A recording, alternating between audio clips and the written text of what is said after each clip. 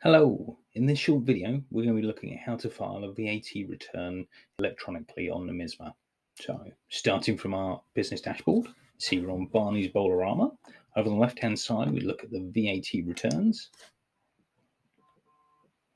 So then bring us through to the VAT dashboard. We can see the top one here, submission status is none, so we're happy with that. We just click on the view. Let's bring us into that specific VAT return. Let that load. Double check your figures, make sure you're happy with everything that's there.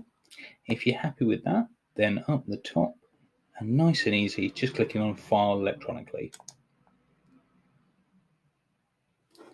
Then this will process through and bring us back to the VAT dashboard. Now, there is another video showing about sort of the VAT settings and making sure that's all in place.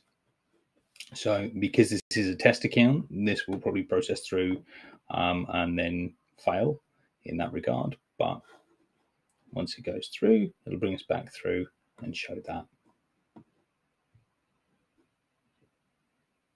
You can see it's processing there, and in the brackets, O meaning for electronically or online.